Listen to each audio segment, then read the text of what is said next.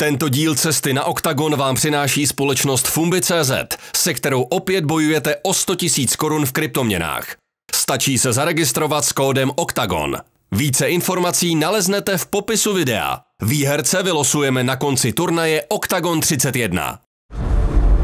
Carlos Vémola není schopný nastoupit do chystané titulové bitvy. OKTAGON má ale pro všechny fanoušky náhradní plán.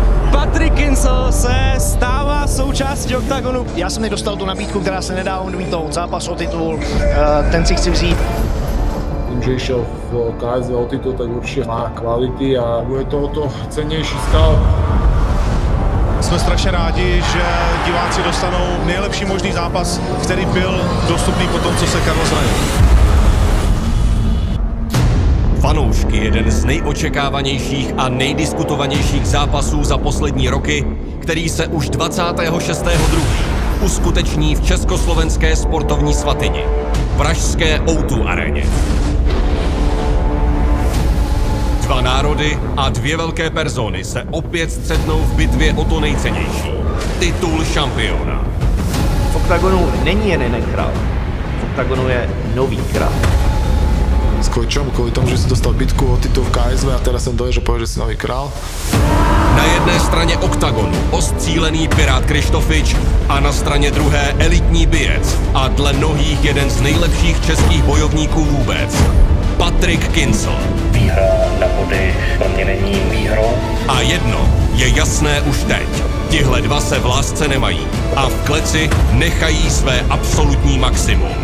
Zatímco Pirát výdal bahno někde na dně rybníka, tak já jsem plaval s žralokama a jsem ready to samozřejmě ukázat.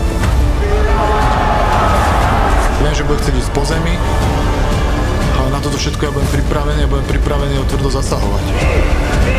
To vítězství otvírá strašně moc šancí a ta porážka bude strašně hořká.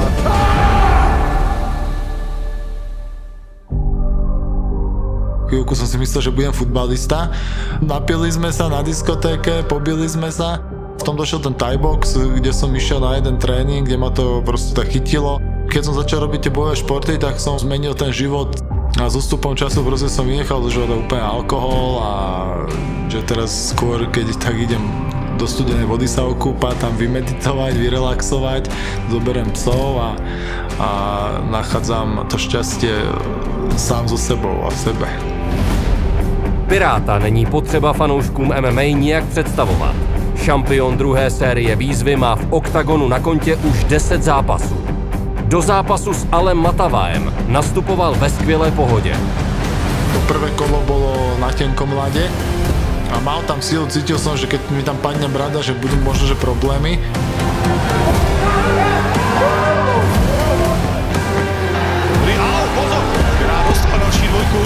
Myslel som si, že ho ukončím v tom treťom kole, odolával tam, mal som tam zopárkrát arm triangle dobre chytený, čo celkom silná zbraň, ale ušiel mi vždy z toho. No ale, že by nejak, už tam bola šanca toho, že by mohol ten zápas on ovládnuť, tak tam to nehrozilo. Pirát, KRIŠTOFIČ.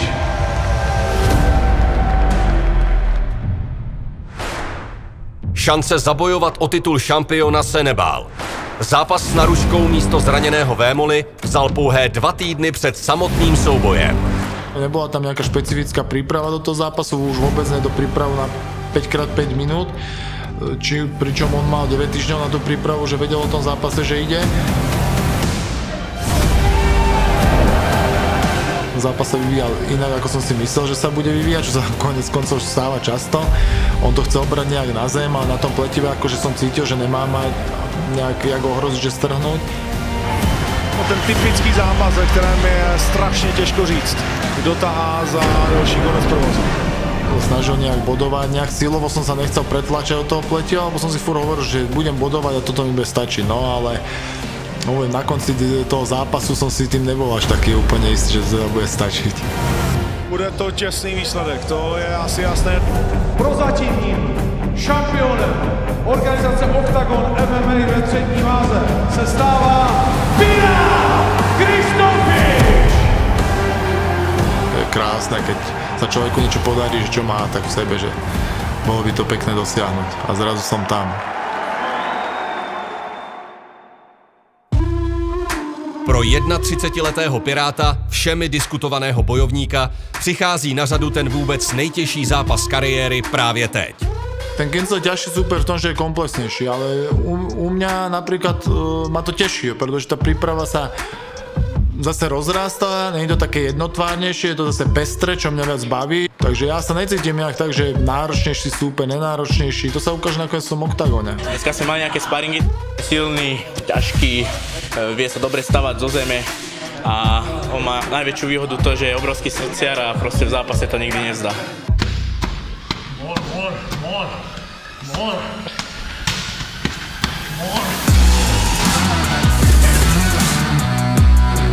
On Pirát je blázen. Na tréninkoch pýta furt tie údery a aj dostáva niekedy. Takže ja si myslím, že tak v hlave má usporiadané všetko veľmi dobre. Pirát má hlavnú stránku silnú, to, že on je zápasový typ, on ide užívať ten zápas, on proste nemá žiadne nejaké halucinácie pred tým, že niečo sa môže stať, on sa teší do toho zápasu, on komunikuje s tými svojimi súpermi a niekedy škaredo, čo sa nepatrí. Úplne to užíva niekedy tie sparingy, ak sú to zápasy, takže úplne tá príprava je taká, že každý jeden tréning je ako zápas. Váha je výborná a bude na 100% ready na ten zápas a zdvihnú mu pravú ruku.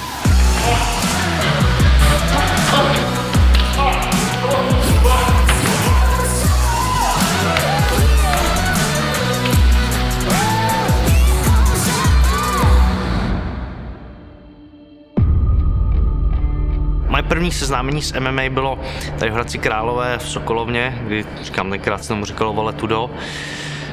A začalo to podobně pak s boxem, no. První trénink a dostal jsem jako világoš neuvěřitelný. Takže třeba po půl roce dělání z toho jsem měl první zápas. Když jsem si potřeboval přivídat na tréninky, tak samozřejmě to byly různý úklidy, dělal jsem za barem, klasicky hlídal jsem na dveřích a pak jsem se to snažil co nejdřív směřovat vlastně k tomu sportu. Bral jsem každý zápas, bral jsem po třídu 2 lepší soupeře, než jsem měl v té době natrénováno, ale tak to tenkrát bylo, buď chceš zápasit, nebo nebudeš zápasit. Patrik Kincl se dlouhodobě drží mezi tou největší elitou československé scény. Odborník je opěvován za svou komplexnost a zejména zápasení. Úspěchy sbíral i v zahraničí, kde se potkal hned s několika jmény světového formátu. Poprvé jako čistý profík jsem se vlastně cítil, když jsem podepsal s organizací ACB, teď je to ACA. A to bylo jako super, to najednou jsem cítil, že to někam jako směřuje a mým velkým snem bylo se tam probojovat k titulu. Problémy, kdy jsem regulárně vyhrál nad Agujevem, jedním z top evropských zápasníků, a přišel tam majitel té organizace do prostředklece po zápase a řekl ne, tohle bylo ukončený brzo, anulujem to. Tak to byl pro mě jako velký šok. Fakt jsem jako vyhrál, porazil jsem dobrýho soupeře, pak někdo přijde a takhle to jako smaže. Tak tím pro mě tato organizace začínala být jako uzavřenou kapitolou.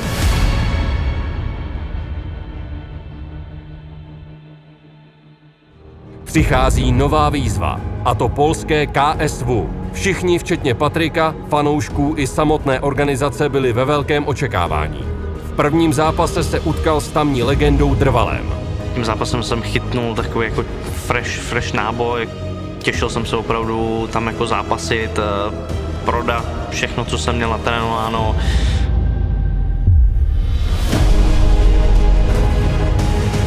Povedlo se mi tam pár kombinací dobrých, který jsem trénoval na tréninku. A pak se mi povedla dobrá zadní.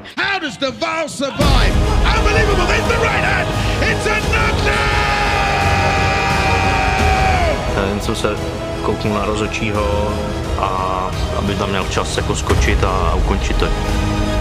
Ladies and gentlemen, your winner by knockout, Patrikem Kinclem.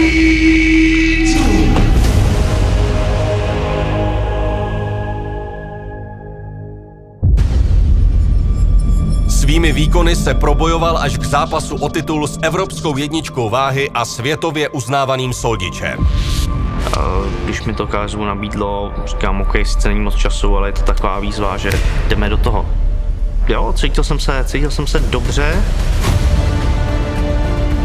Nerad prohrávám a až to je mě, že nemůžu jako prodat úplně tu svoji formu, kterou mám nachystanou 3, 4, 5 měsíců na ten jako výkon. Takticky jsem tam zaváhal.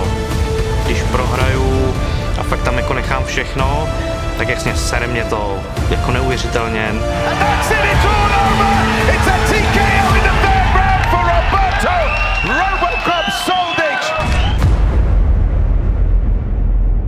Zajímavým faktem je, že během své MMA kariéry Patrik Kincl neměl ani jednou hlavního trenéra. Do Prahy nejčastěji teď jezdím do Gorily, perfektní prostory, dobrá parta, hodně sparingů, takže já jsem tam s tím jako spokojený. No. Během své zápasové přípravy navštěvuje hned několik gymů. Tentokrát žedu vyšší váhu, zaměřeno i do váh, víc na sílu a samozřejmě to potřebuji udejchat, takže je to takový mix všeho možného, silového, kondičního a různě jinak hnusného trénování tady. Já se rád připravu na nejhorší, to znamená, že tam budu 5 kol po 5 minutách, ale osobně tomu úplně nevěřím samozřejmě. Máme všechno pro to, aby vyhrál Patrik, aby ukázal konečně teď naživo českým a slovenským divákům, že on si ten titul zaslouží a že je na pravém místě.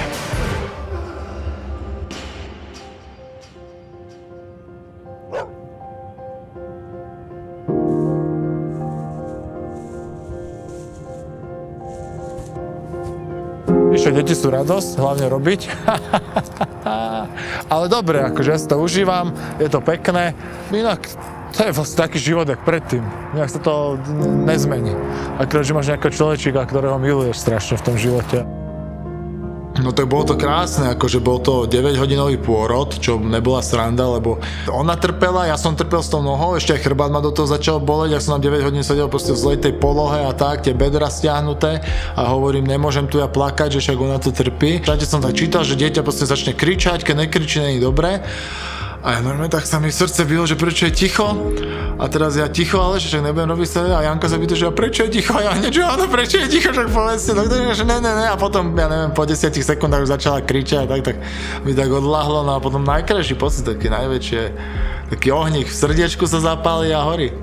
Užíva si čas s ňou, keď chodíme plávať, tak ma ani nechce pustiť s ňou, si to on užíva. A keď má voľnú chvíľku, tak sa jej snaží vždy venovať. Na zápasy som chodila rada, aj teraz by som znovu chodila rada, len už máme Dominiku, ale tak verím, že ďalšie zápasy už pôjdem pozerať, pozbudzovať. Keď sa blíži zápas a už odvodňuje alebo zavodňuje, tak je to trošku náročnejšie, lebo je nervózny a my sme celkovo obaja dosť prchky, takže vtedy to je celkom zaujímavé, ale tak zvládame to.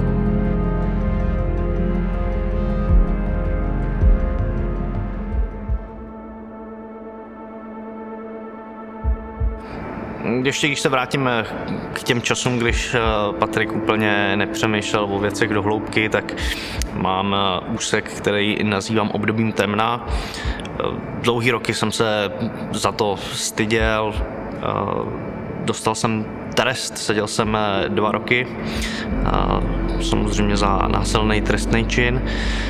A jak říkám, nepřemýšlel jsem, držel jsem se blbý party a přišel ten průser. Je to věc, která mě vlastně ještě víc nasměřovala do toho profisportu.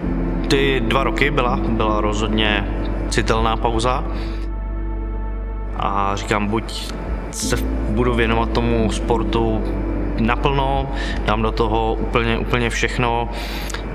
Zakázal jsem si x věcí, od té doby vlastně jsem úplně abstinent, nepiju a říkám, budu fakt se soustředit čistě na ten sport a přistoupím k tomu jako největší profík. A buď to klapne, super, nebo to nevyjde, ale nebudu litovat, že jsem to neskusil. rodina mě držela, dnešní manželka mě velice podržela záda, to jako klobouk dolů, velký respekt za to. Patrik přípravu a roli otce se snaží, opravdu hodně se snaží to skloubit, co nejlíp to jde, a kdykoliv může, tak se malý věnuje.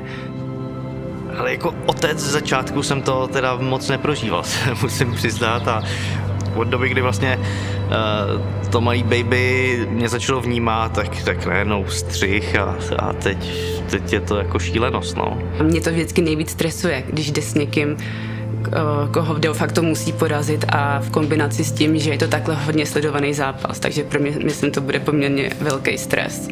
Opasek skončí u nás v Hradci.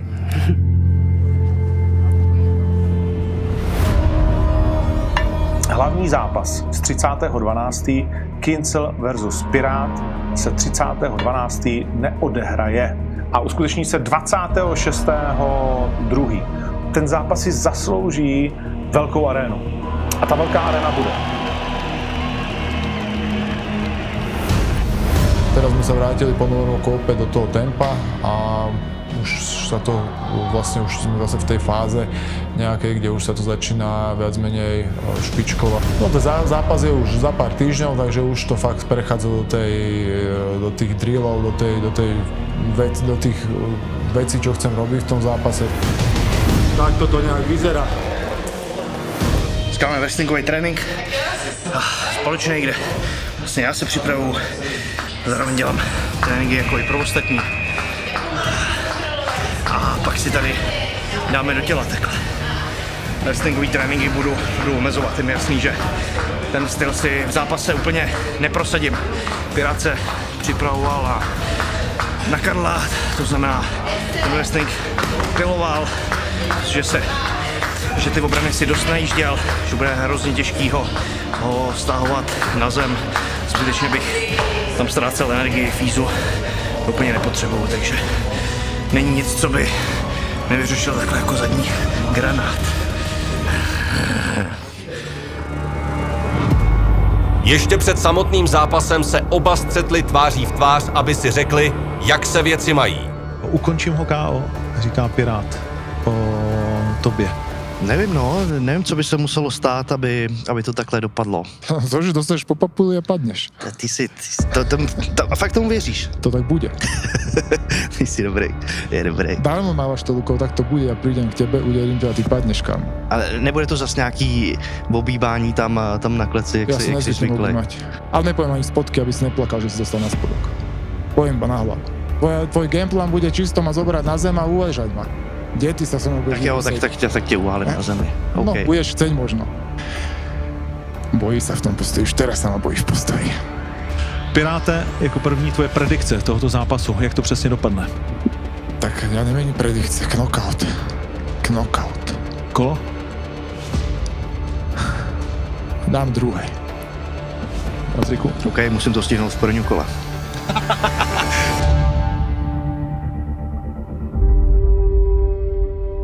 Kdo si prosadí tu svou? Bude to nebezpečný postoj a psychická hra Piráta KRIŠTOFIČe, nebo všestrannost a taktika Patrika Kincla? Je jasný outsider v očích spousty fanoušků, myslím si, že i v očích jeho fanoušků, kteří se to jenom bojí přiznat. Čím ma chce ukončiť, jakým úderom, jakým KO, že on nemá KO úder. To sú také reči do vetra. Pražská O2 Arena bude svědkem bitvy, na kterou budou upřeny zraky celé scény a o které se bude mluvit ještě dlouho potom. To 5-kolový zápas, kde tá technika mu len stačiť nebude a kde bude potrebovať to srdce. Ja som zvedavý, či to srdce tam ukáže, pretože proti mne ho bude musieť vyťahnuť a keď ho doteraz nevyťahoval, tak neviem, či ho zrazu odniekaď ho vyťahne. V sázce je hodně, ale vítězem a hlavně novým šampionem může být jen jeden.